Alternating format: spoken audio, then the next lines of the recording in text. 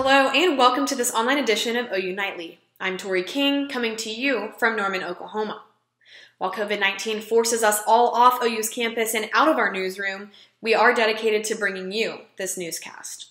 We begin tonight with a growing death toll from COVID-19 in the Sooner State. In the latest update, the Oklahoma death toll recorded 8 new deaths today. This brings the state's total to 88. Today's numbers also show 110 additional confirmed cases of COVID-19. Oklahoma's confirmed case total rounds out at 1,794. Experts at the Oklahoma State Department of Health suggest Oklahoma is still about 10 days away from its peak in cases. At a press conference this morning, Governor Kevin Stitt said the state is ready for a surge in patients. We are projected to see 1,115 beds needed. That's what the model shows. Even on the high end of the model, around 2,698 beds. The great news is Oklahoma has 4,633 hospital beds specifically designed for COVID patients in the state of Oklahoma. So we have created tremendous capacity. We're in good shape. Researchers emphasize that social distancing and restrictions on businesses are working to flatten the curve of cases in Oklahoma. Across the Red River, the Texas Health Department reports the total of cases now stand at 11,600. 266 deaths due to COVID-19 come from both Harris County, where Houston's located, and Dallas County. Texas is seeing a significantly high number of jobs lost due to business closures as well. More Texans filed for unemployment in the last month alone than in the entire year of 2019. According to the Texas Workforce Commission, over the last 4 weeks, nearly 760,000 Texans applied for unemployment. Also happening in Texas and around the country, all XFL employees found themselves without a job today, including employees for the Dallas Renegades and the Houston Roughnecks. Today, Jeffrey Pollock, the XFL's chief operating officer, said the league is suspending all operations and is terminating its employees. This comes as the season was suspended after only 5 games due to COVID-19 concerns. Although a handful of executives remain, officials have no current plans for the season to return in 2021. The U.S. saw 27,000 new cases overnight, bringing its total to nearly 500,000. Researchers at the University of Washington are predicting this weekend to be the peak for COVID-19 as far as national cases go. While that's good news, experts say it is not yet time to ease up on the restrictions. The one thing you don't want to do is you don't want to get out there prematurely and then wind up you're right back in the same situation. That's why many cities and states are continuing the restrictions for the next couple of weeks. Experts advise everyone not to gather with extended family or friends over the Easter weekend, and most churches are going to be closed for health precautions. The latest global COVID-19 numbers reveal a grim reality as the worldwide death toll surpasses 100,000 today. Currently, the total deaths around the globe sit at 102,000, raising COVID-19's fatality percent to 21%.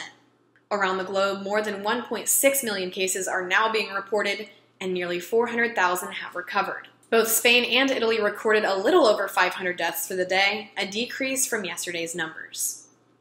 As COVID-19 impacts families and businesses across the country, a group of OU students aren't letting this defeat their chances of winning Oklahoma City's Entrepreneurship Expo.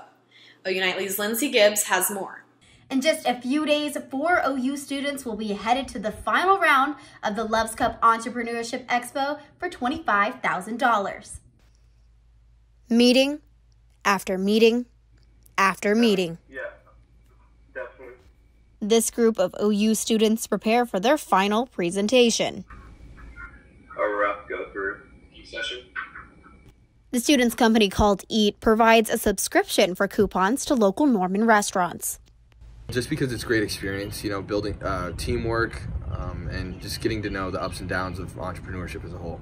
The only thing standing in their way is COVID-19. It's really hard sometimes to get into what we call like a group flow where everyone's kind of been talking for an hour and things kind of are starting to speed up and you're kind of getting that brainstorming mindset. And it's a difficult thing to do on the phone, but it's possible. And we've learned that it's possible. However, since the outbreak, many of the restaurants on board with the company closed. Obviously, COVID-19 is affecting all aspects of the economy.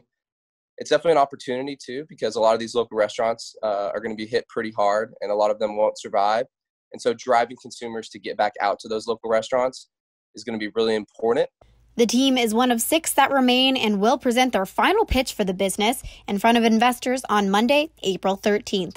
For more information about EAT, you can visit the company's Facebook page, spelled EATE. Reporting from my home in Lindsay, Texas, Lindsay Gibbs, OU Nightly. Oh! Cindy, come here.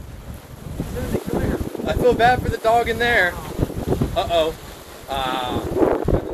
Welcome back to OU Nightly. What you just saw there was a dog kennel being tossed in the wind yesterday in Thrall, Texas. They had some damaging severe thunderstorms move through with some very strong wind gusts just north of Austin and south of Dallas, and for the most part stayed well south of Oklahoma as a whole. We only got some scattered cloud cover here and there yesterday, but for the most part we were dry. Overnight last night, those clouds pretty much moved off to the east with that system, leaving us with mostly clear skies today. But for some places, that's not going to be the case for the entire days. We do have a low-end chance of rain further to the west. Some of those could be thunderstorms as well. They should stay well below severe limits, but we're going to keep an eye on that as this afternoon and evening evolves. However, tomorrow we do now have a slight risk in effect for the southern portions of our state. This does include Ardmore, mainly for perhaps some large hail we could see in some places. And also in Norman, we have a marginal risk, and this is primarily for the damaging straight line winds and hail threat as well. So that's what we're looking at in terms of severe weather, but now I'm going to toss it to Juliana, who's got an update on Norman, Oklahoma, and what we're going to see over the next several days, and even an Easter forecast coming right up. Thank you, Nash. Yeah, I'm here in Norman enjoying the warm, beautiful sun while it lasts. There's some people out behind me playing basketball too, because going into this weekend, conditions are going to look very different and they're not going to be ideal for any Easter egg hunting come Sunday. We're going to be left with quite some wet and muddy grass. Looking into this weekend, looking at the radar, we're expecting some thunderstorms and rain, definitely for the most part down in the southeastern corner of the state, though we do have a significant chance for some thunderstorms to be here in Norman tomorrow as well. And moving into our 7-day forecast, I want to point out, look at the low temperature on Sunday night. It drops down all the way to 30, and that's because we're expecting a cold front to come through on Sunday. Our winds are going to switch around, coming from the northwest. Do expect it to be gusty as well, and that's also why you see our rain chances continuing through the top of next week as well, because of the passing of that cold front. Hello, and thanks for sticking with OU Nightly. I'm Abby Bennett, coming to you from Dallas, Texas, to give you the latest with what's going on in the sports world. We begin tonight with the planned UFC 249 fights for April 18th, having been officially canceled. UFC President Dana White had been vowing for weeks for the fights to maintain a regular schedule as the sports world has come to a halt. Partnerships like ESPN and Disney had asked White to cancel the fights because they did not feel as if it was the right time for a variety of reasons. But don't worry, because White has said he is still pursuing his plan to build an octagon and everything necessary to telecast small fight shows on an unidentified private island. And as many events in the sports world have either been canceled or postponed, many teams in the NBA have joined together to push the date of the draft back. The draft is set as of now for June 25th, but teams are wanting the draft to be no sooner than August 1st. Top team executives have expressed that shifting the date would give organizations more time to salvage essential elements of the pre-draft process, possibly allowing for in-person workouts, interviews, and medical evaluations of prospects that current guidelines of the coronavirus make impossible. And with the NBA coping by competing in online games, the MLB has decided to do the same. The MLB is set to launch a competitive show league, which will feature players from all 30 MLB teams. Starting today, the league will begin a 29-game regular season, which will last through April 28th. And there's also a charity aspect to it.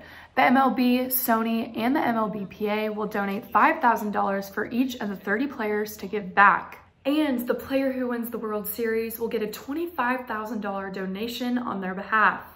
That is all I have for now. I hope you all are staying safe and staying inside. I'm Abby Bennett from Dallas, Texas. Thanks, Abby, and thank you for watching this online edition of OU Nightly, brought to you by our teams working remotely from both Oklahoma and Texas. Reporting from Norman, Oklahoma, I'm Tori King. We leave you with these images of the university thanking those risking their lives on the front lines. Good night.